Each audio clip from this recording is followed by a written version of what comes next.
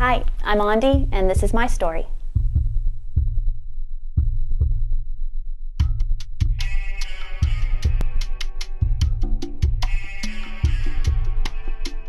You're stupid, I guess I shouldn't say that, 'cause I'm a woman, supposed to have your back.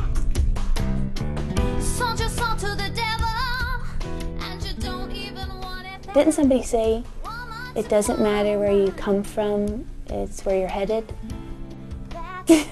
I just don't agree with that.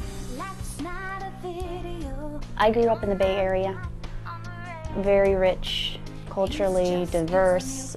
All the styles just come together, like fusion cuisine. So I love R&B, gospel. I grew up singing in the church. Pop and rock and jazz. All that comes together in this stew, and I spew it forth. Close your legs, open your mind. So what is my sound or my style? I think alternative soul is what I am. It's a blend of R&B and rock and gospel and jazz.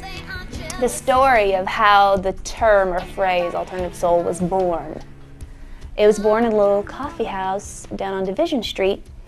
This blind man heard me singing, I have a dream, yeah, a dream of love. And he said, girl, you're alternative soul. And that meant a lot to me because that defined my style without him being prejudiced by what I look like or my gimmick or sound. He was just really, you know, coming to it from the heart in a pure perspective of sound and vibe. So it was really cool. Alternative soul, that's me.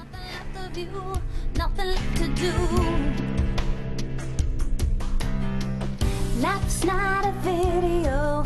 Your man's not on the radio. No. So where am I now? I live in Nashville, Tennessee. I've been here about 7 years and I love it. Pursuing, you know, the singer-songwriter, artist kind of deal. I came from the Bay Area, like I mentioned, about 7 years ago. And why I came here was because this is a songwriter's town, and people really respect the craft and honor songwriting. If you go to a listening room, people are just sitting there waiting to hear, you know, this original stuff that comes from these writers. It's a really exciting place to be.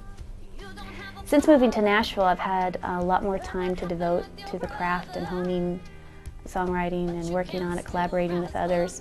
This new album features 12 original songs, 10 of which I've composed on the piano.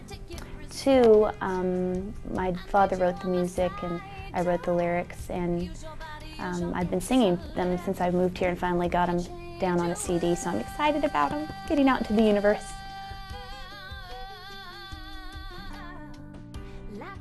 Performing live rocks. I love to perform live. Studio works, it's, you know, it's okay.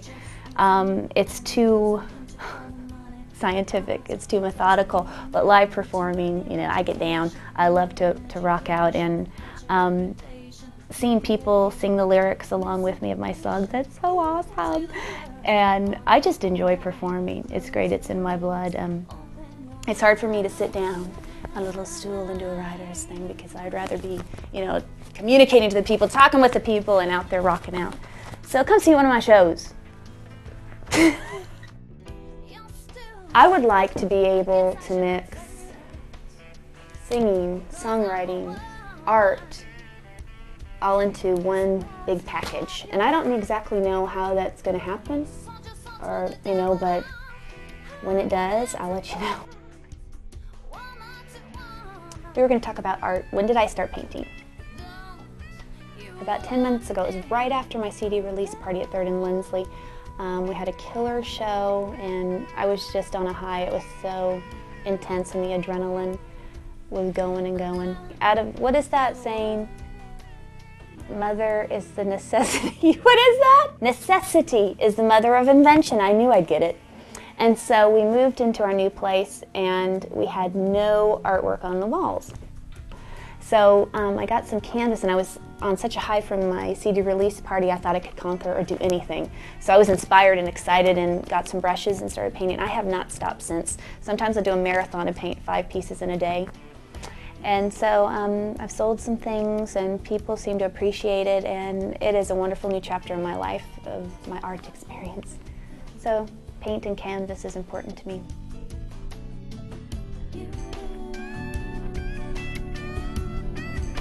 When did the dream to be a singer get a hold of me? Probably as a little girl, I just knew I was always going to be a singer.